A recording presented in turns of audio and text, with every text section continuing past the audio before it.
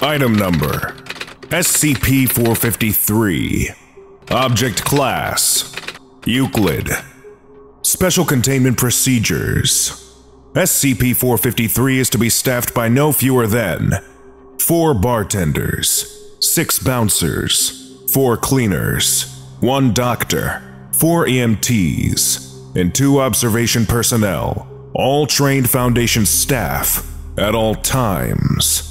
Additionally, 10 or more Foundation security staff are to be kept on standby in the adjacent outbuilding 453-1, connected to SCP-453 by basement access.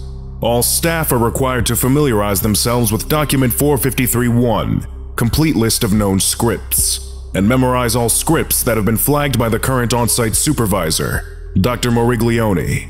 Failure to memorize flagged scripts is grounds for immediate discharge from SCP-453 duty and will result in a formal demerit on the offending personnel's record. SCP-453 is to be locked and guarded between the hours of 0400 and 2000 local time. From 2000 to 0400, it is to be unlocked and open. Anyone entering the club during operating hours will have a radio tracking tag clipped to his or her clothing and will remain monitored closely by closed-circuit cameras at all times. During the day, SCP-453 is to be inspected and measured in all dimensions by staff. Any movement of fixed objects in the building are to be recorded and reported to head researcher Dr. Moriglione. Fire prevention and violence suppression protocols are to be kept in accordance with Standing Order 405-991 Section T. Should movement of fixed internal structures violate this protocol, renovation crews are to be recruited to the site immediately for restructuring. Description: SCP-453 is a nightclub located in Italy, currently owned and operated entirely by Foundation personnel. Every night, an apparently random assortment of civilians from and adjoining municipalities arrive at the club.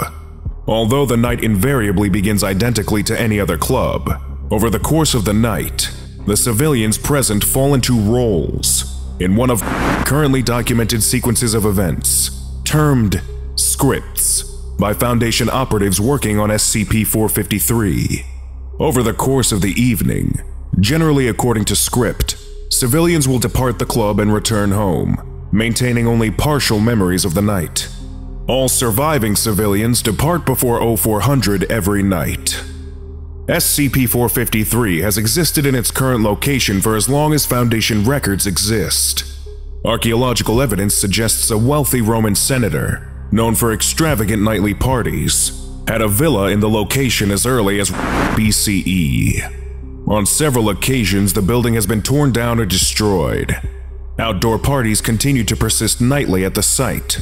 When the site itself is rendered inaccessible, civilian partygoers will gather as near as possible to the site and begin an impromptu street party. This party rapidly devolves into a riot. The club in its current configuration was designed and built entirely according to Foundation specifications. All core construction materials are SCP containment grade, to limit damage due to the more violent scripts. Dr. Moriglione has observed that the building has shown some self-mutational ability. Of particular note has been the gradual shift of the location of the secure locker containing suppression weaponry for staff use. It has moved closer and closer to the men's washroom. At this time, it remains in the secure staff section. Other sections of the building have slowly moved and changed in similar ways. A complete log of known scripts is attached as Document 453-1. The selection of a script appears to be semi-random, although various stimuli will encourage particular scripts to occur. For example, Script 117, the Silver Harlequins, has only been observed when more than 15 club attendees are over the age of 60. Please note that while script logs detail pertinent events, all events in the club aside from staff actions become scripted at around 2100 hours. Varies depending on script.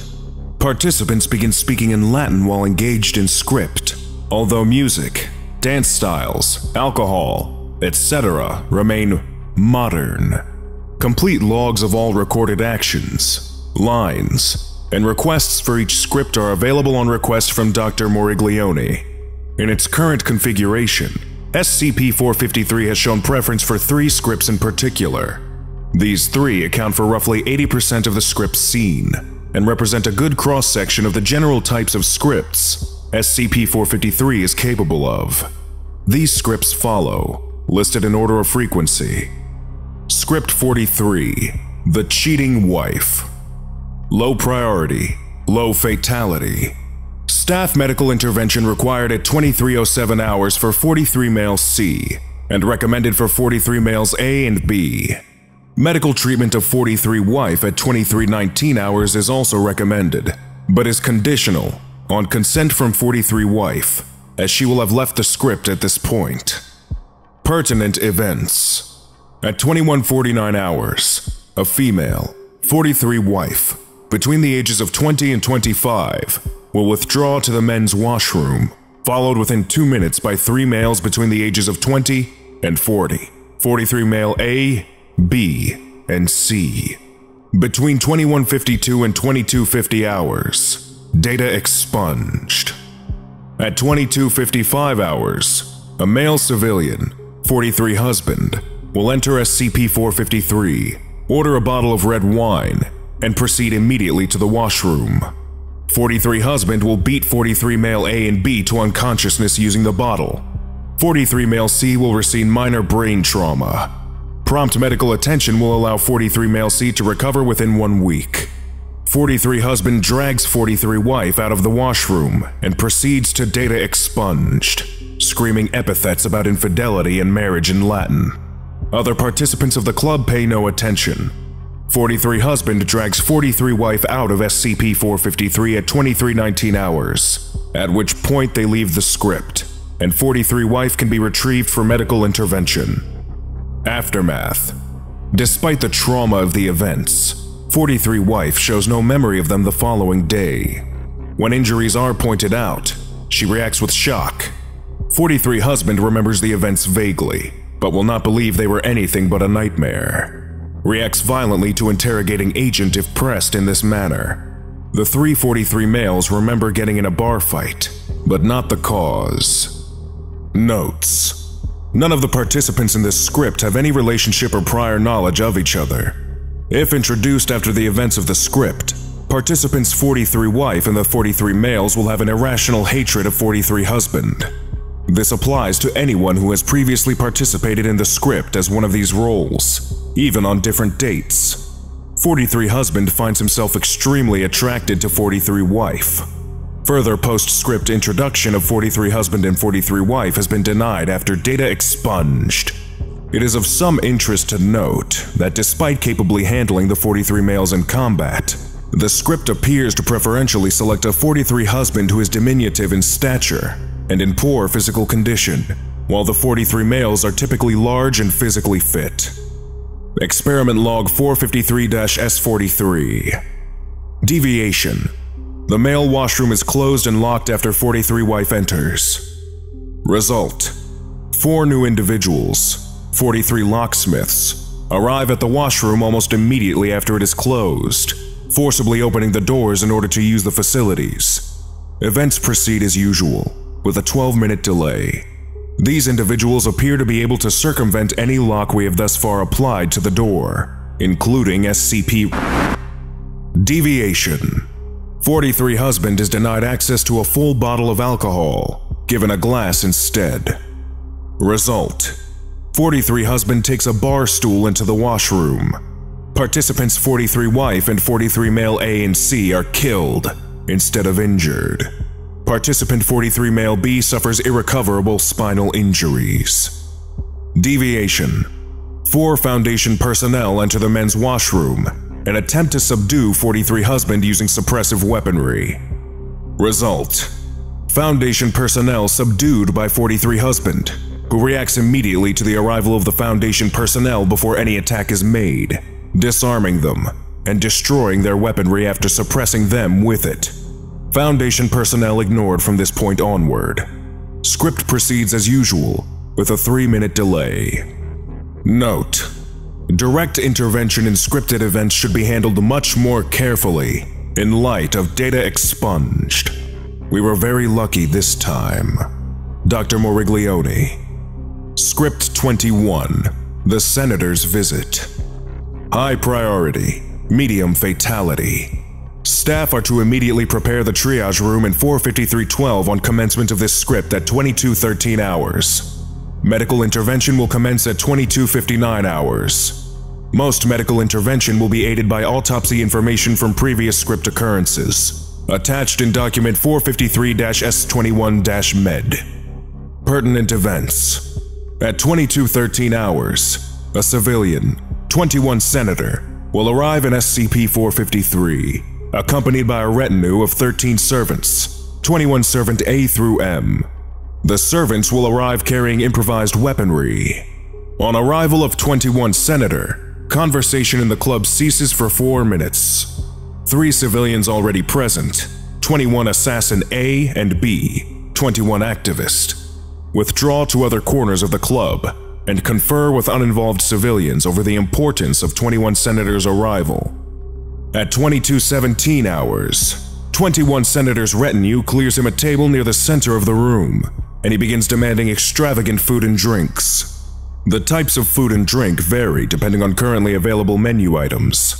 If insufficiently expensive menu items are available, 21 Senator will demand complicated dishes made from ingredients presently available in SCP-453. He has shown the ability to predict accurately exactly what ingredients and cooking methods are possible with the facilities on hand in SCP-453.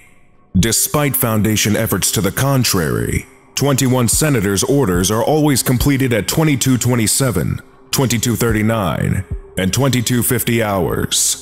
This is one of only a few occasions where the script will directly alter the actions of Foundation staff on site. At 22:40 hours, 21 Activists will approach 21 Senator and begin heckling him regarding the treatment of slaves in a Roman city. 3 minutes into her speech, 21 Servant A, B, and C will forcibly remove 21 Activist and assault her with their improvised weaponry. She will be left for dead at the side of the main club room at 22:59 hours and should be taken to triage immediately. At 23:21 hours, 21 Assassin A will approach 21 Senator, produce a bladed weapon, and attack him. 21 Servants C, D, E, and F will respond immediately, disabling and killing 21 Assassin A. No intervention has, as yet, been able to prevent this. At 23:45 hours, 21 Assassin B will incite a bar fight in a gaggle of civilians along the easternmost wall of the club. 4 minutes after starting the commotion, 21 Assassin B will stab 21 Servants A, B, D, F, J, K, and M, running rapidly through the brawl towards 21 Senator. 21 Servants B, F, and K can be immediately removed, as they will be on the edge of the escalating brawl and should be taken to triage immediately. 21 Servant A can be removed at 23:56 hours, as the crowd moves away, but should be treated for trampling as well. 21 Servants D, J, and M will not be retrievable until 0010 hours, and must receive immediate top priority attention or die. At 23:50 hours, 21 Assassin B reaches 21 Senator and engages in combat with 21 Servant C. Both receive critical injuries, as 21 Senator attempts to escape. 21 Assassin B finally disables 21 Servant C and charges at 21 Senator at 23:53 hours, stabbing him in the neck. Any attempts to recover 21 Senator or 21 Servant C have met with further violence and casualties from 21 Assassin B and should not be attempted. From 23:55 to 01:15 hours, the bar brawl continues to escalate. A full list of injuries and possible civilian recovery times is attached in document 453-S21-Med, although no further fatal injuries will be experienced. At 01:19 hours, 19 civilians, 21 Vigils A through S, will enter SCP-453, all armed with improvised weapons and shields, and subdue the crowd using tactics believed to be consistent with Roman Vigils. The 21 Vigils will then clear out the club. Injured civilians can be recovered as they exit the club and will not exhibit any further scripted behavior. SCP-453 may be locked at 0200 hours following an instance of Script 21. All staff should immediately report to triage to aid medical staff. Aftermath. No participants in Script 21 show any memory of the actual events. All remember being involved in a violent bar fight, and remember that some people were badly hurt. Other memories are fuzzy, consistent with serious intoxication. Notes. This is one of the historically most common events, having occurred for as long as the Foundation has known about this site. It has diminished somewhat in frequency. As the most violent of the common scripted events, it is required that all SCP-453 staff be completely familiar with the exact sequence of all events in this script, both for their own safety and to diminish civilian casualties as much as possible. Experiment Log 453-S21. Special. To date, any attempted intervention in Script 21 has resulted in either neutral results, such as being unable to change the time required to prepare 21 senators' meals, or SCP-453 staff becoming part of the scripted events, in which case the staff invariably suffers serious injuries. Further testing has been denied pending Level 4 authorization. Previous logs are available on request. Script 82. The Plurality Cult. Top priority, high fatality. If no known script has manifested by 0000 hours, staff are advised to prepare for the possibility of a Script 82 event. A weapons check is advised, followed by donning of riot gear and gas masks, treated to resist Type 14 neurotoxin.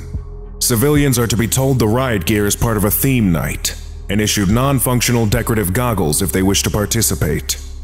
Pertinent events. Script 82 will not manifest until 0200 hours. Until this time, SCP-453 will be fully inactive, and events entirely mundane. At 0201 hours, one attendee, 82 Prime, will move to the center of the room and proclaim, in Latin, "The time of plurality has come."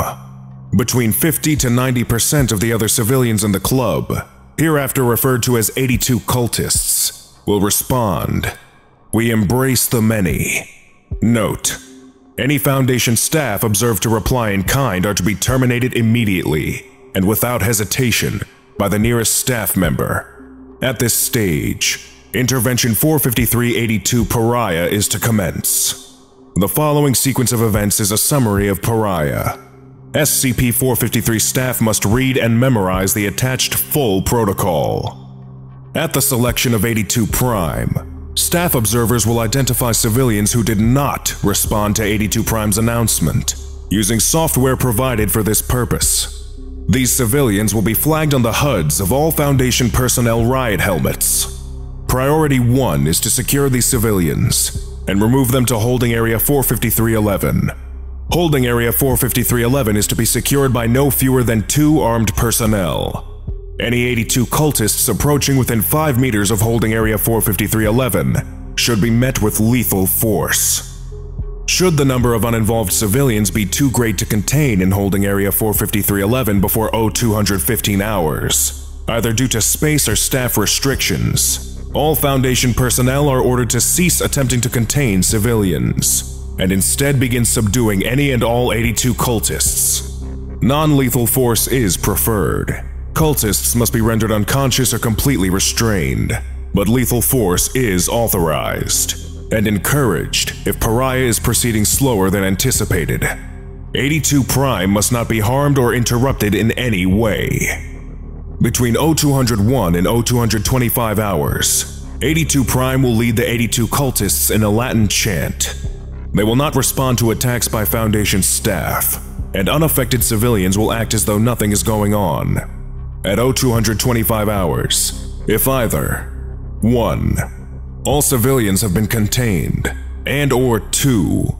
All 82 cultists have been subdued, the script will end with 82 Prime laughing hysterically, toasting the club, and returning to normal. The rest of the evening will proceed as though SCP-453 were a mundane club, and all participants will dissipate before 0400 hours. If, by 0225 hours, cessation of chanting, there remain any civilians and 82 cultists. Complete elimination of one or the other faction is sufficient prevention. In SCP-453, Pariah is to be immediately aborted, and all staff are to engage all non-Foundation personnel inside SCP-453, civilians and 82 cultists, with the exception of 82 Prime, with maximum prejudice. Observation personnel are to trigger release of Type 14 neurotoxic gas into SCP-453. 82 Prime is, as previously, not to be attacked. Note that 82 Prime is proven resistant to Type 14 neurotoxic gas. No other gas types are authorized. If 82 Prime is harmed in any way, or if any civilians or 82 cultists remain active by 0230 hours, observation personnel are required to activate site self-destruct mechanisms immediately. If, by 0300 hours, contact with SCP-453 has been lost without registration of a successful self-destruct, observational staff are required to notify all Foundation listening posts by transmission frequency. Advise potential K-class scenario. Aftermath. No surviving participants will remember Script 82, remembering only a pleasant night at the club, even if Operation Pariah failed, with the exception of 82 Prime. Those who participated as 82 Prime will have recurring nightmares featuring data expunged, typically leading to loss of sleep, decreased productivity, and eventual insanity.